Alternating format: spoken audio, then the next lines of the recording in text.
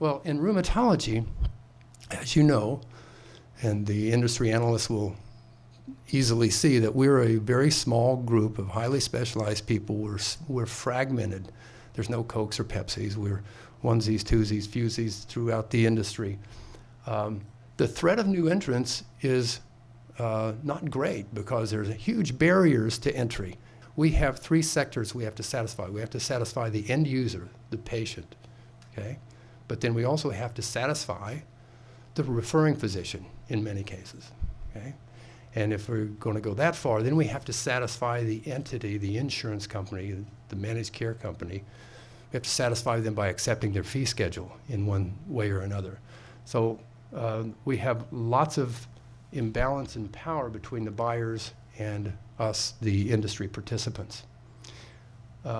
In 2003, the ACR published a benchmarking survey in which they tried to analytically look at the characteristics of private practices who are doing economically better. And they found four key characteristics. One was a direct correlation with the number and quantity of activities that were insourced in terms of ancillary services.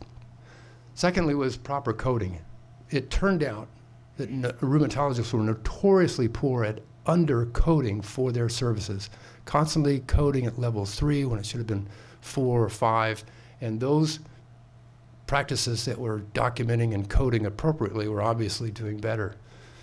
Those practices that had minimal delays in seeing patients were rewarded for that. It's not just getting new patients in with less delay, it's getting people back, your formers back, and seeing them in a timely fashion, as well as the wait times that they sit in your waiting room.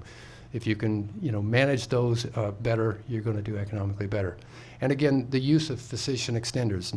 And this triangle is basically you are the company, the patient is your customer, and then you have to rethink your staff member as your internal customer. So the external environment, if you talk to rheumatologists, they'll typically tell you that this consists in our industry of 4 main sectors. One is that, who we're contracting with, who are the payers, and your evaluation and management contracts and the contracts that you do for your ancillary services.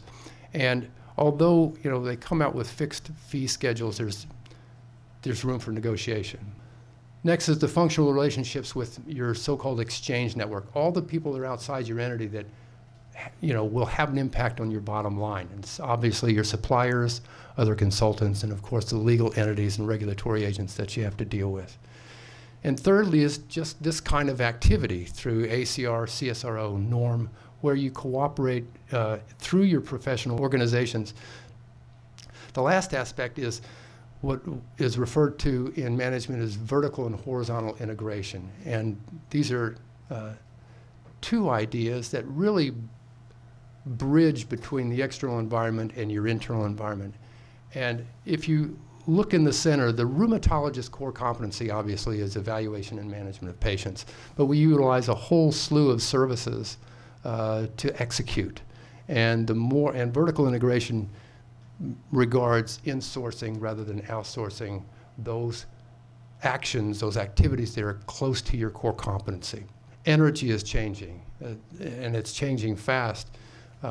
Look at how you get your entertainment, your news, your books, your music, finance. The whole continent of Africa is way ahead of us in terms of, implementing a banking solution for this huge population of people that don't have access to banking.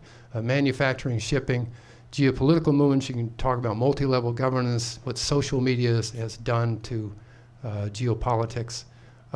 So why should healthcare be any different? I mean, we're going to have continued change, more outpatient management, more population management, bundling, directs or concierge modeling, risk shifting back to the patient, back to the consumer, and big data implementation for our services. So it is going to be dynamic. I think the pace is going to pick up over the next 5 years. It is going to be disruptive towards our old way of thinking in a pure fee-for-service environment.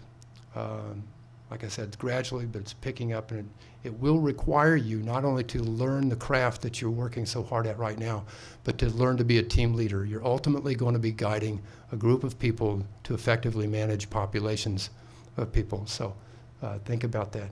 but I'm very encouraged because you're the generation that can handle this. You grew up in the technology age of rheumatology.